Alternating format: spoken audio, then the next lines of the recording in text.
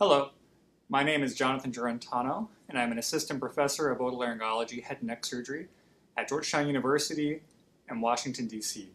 Today I will be discussing neck dissections. A neck dissection, also called a cervical lymphadenectomy, refers to the removal of lymph nodes and the surrounding fatty tissue from the neck for the purpose of cancer treatment. Lymph nodes are part of the lymphatic system, which is a network of channels distributed throughout the body. These lymph channels are similar to blood vessels, but instead of carrying blood, they carry lymph, a liquid consisting of white blood cells and serum. This lymph is circulated throughout the body and then delivered back into the major blood vessels in the neck. Along the way, lymph nodes interrupt these channels and act like filters. When a cancer is nearby, these lymph channels can carry cancer cells.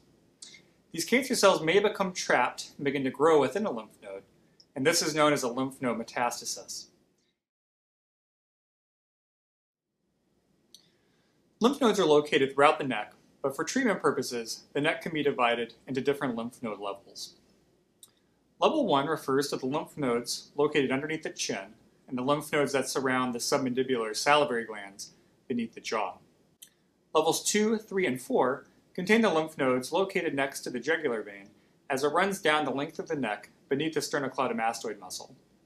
This extends from approximately the level of the mandible down to the level of the clavicle. Level 5 contains the lymph nodes located behind the sternocleidomastoid muscle, but in front of the trapezius muscle. Level 6 contains the lymph nodes in the central portion of the neck, adjacent to the trachea, and level 7 contains the lymph nodes located in the mediastinum. There are 3 different types of neck dissection: radical, modified radical, and selective neck dissection. Radical neck dissection refers to the original surgery, which was popularized by pioneering surgeon Dr. George Washington Cryle over 100 years ago. And for much of the 20th century, radical neck dissection was the standard procedure for all lymph node removal in the neck. In a radical neck dissection, all of the lymph nodes in levels 1, 2, 3, 4, and 5 are removed with their fatty tissue. In addition to the lymph nodes, this operation also removes the submandibular gland, the sternocleidomastoid muscle, the jugular vein, and the spinal accessory nerve. Removal of the sternocleidomastoid muscle and spinal accessory nerve often cause significant drooping of the shoulder, which can be very painful and debilitating. Because of this morbidity, as well as the improved understanding of how cancer spreads throughout the lymph nodes, radical neck dissection is now rarely performed in my practice. The only circumstance in which I perform radical neck dissection is in a very advanced cancer in which the sternocleidomastoid muscle, jugular vein, and accessory nerve are all being invaded by tumor. In a modified radical neck dissection, the lymph nodes from levels 1, 2, 3, 4, and 5 are removed, along with the submandibular gland, but at least one of, if not all of, the structures sacrificed in the radical neck dissection are preserved. As extensive research has demonstrated that cancer in certain areas of the head and neck most commonly spreads to certain groups of lymph nodes, the modified radical neck dissection was refined even further into the selective neck dissection. Instead of removing all of the lymph nodes from levels 1 to 5, only certain levels of these lymph nodes are removed. The type of selective neck dissection and the levels removed will vary depending on the primary cancer site and the lymph nodes at greatest risk of developing metastasis. Neck dissection is performed under general anesthesia while you are completely asleep. We make an incision that runs along a natural crease in the neck to access the lymph nodes. These incisions generally heal very well with minimal scarring and provide safe access to identify the vital structures in the neck. Except for the sternocleidomastoid muscle in the case of a radical neck dissection, no major muscles are removed and there is no risk of long-term neck weakness. Depending on the volume of disease present in the neck, the patient's specific anatomy, and the number of lymph node levels being removed, neck dissections typically take approximately 2 to 4 hours to complete. Plastic drains called Jackson-Pratt drains are placed into the neck incision and used to prevent collections of blood or fluid that might collect where the lymph nodes previously existed. Like all surgery, there are specific surgical risks with neck dissection. While complications from neck dissection are usually minor, they do have the potential to be serious.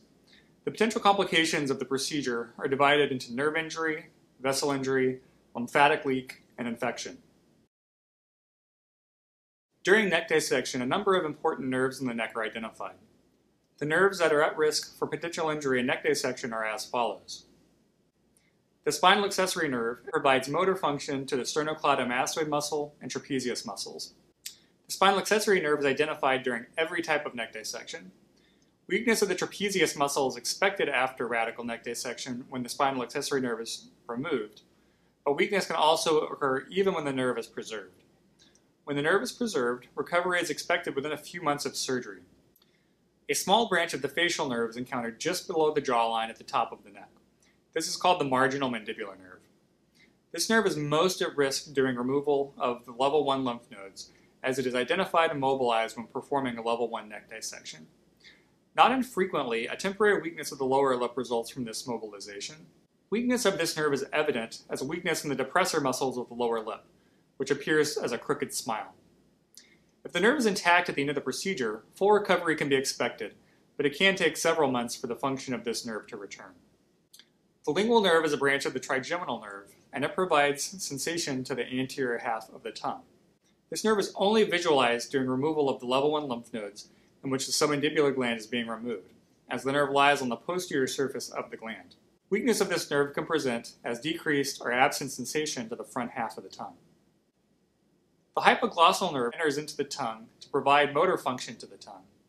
Weakness of this nerve can present as a weakness on one half of the tongue, with resultant difficulty in speech articulation and swallowing. While weakness is generally transient, if persistent, it can be improved with postoperative speech therapy. The vagus nerve is a cranial nerve that runs from the brain into the neck, where it descends along with the carotid artery and jugular vein within the carotid sheath. The vagus nerve gives branches to the throat and voice box, providing motor function of both the swallowing and speaking muscles, as well as sensation to the back of the throat and voice box itself. Injury to the vagus nerve is rare in neck dissection, but a vagus weakness can cause significant problems with speech and swallowing function. The phrenic nerve travels along the floor of the neck within the fascia overlying the scalene muscles, traveling down to provide motor function to the diaphragm muscle. With careful technique, the phrenic nerve is generally not disturbed during neck dissection. Injury to one phrenic nerve generally does not cause any symptoms, but may be visualized on chest X-ray as an elevation of the diaphragm on one side. Injury to both phrenic nerves can potentially cause difficulty with breathing, though this is very rare.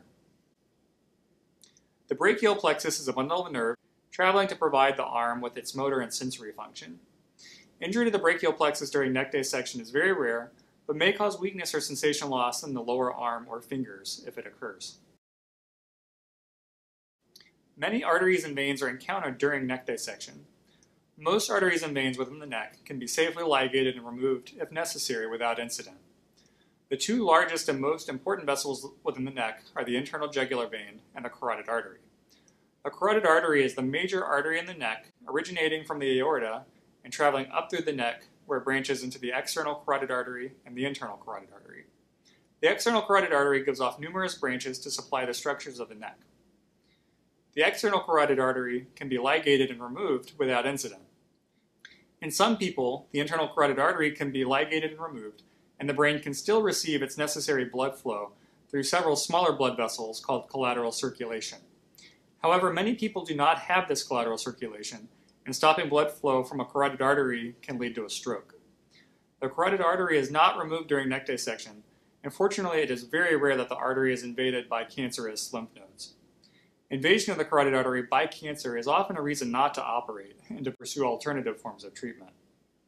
As opposed to the carotid artery, the jugular vein can be removed without consequence because of the drainage provided by other veins.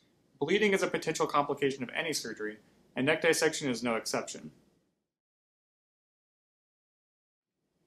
Yes, all patients undergoing neck dissection are admitted to the hospital following surgery to ensure a safe post-operative course.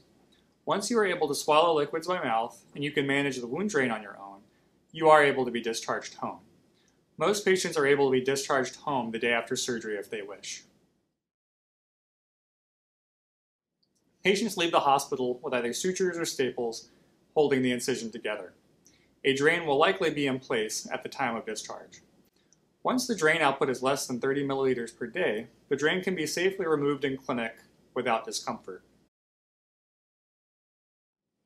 Yes, as Georgetown is an academic teaching hospital, residents and medical students are typically present for neck dissections. While I'm always in charge of the operation, complex head and neck surgery requires multiple sets of hands to be performed efficiently and safely. Once the operation is over, the residents serve as our eyes and ears for our patients who are recovering on the floor. One of our residents is in-house and on call 24 hours a day, so they are always on hand to manage any issues that may occur. I firmly believe that the presence of residents and medical students in the hospital is a valuable asset to patient care. Once you are home, I'll have you apply a topical emollient, such as Aquaphor, to the wound twice each day. For drain care, you will empty the drain bulb twice each day and record the output. Starting 72 hours after surgery, you may begin to take showers. Once your sutures have been removed, you will continue applying the topical emollient twice per day for the next month after surgery. After this, you may use Mederma for an additional 2 months if you wish to help minimize scarring. If you go home with a drain, you will take an antibiotic at home while the drainage tube is in place. You will also be provided with a prescription for a pain medication to take on an as-needed basis. Expect to eat a liquid and soft diet for the first few days after surgery, after which you can return to a normal diet. If there's any concern for chyle leak after surgery, you may be asked to eat a low-fat diet only.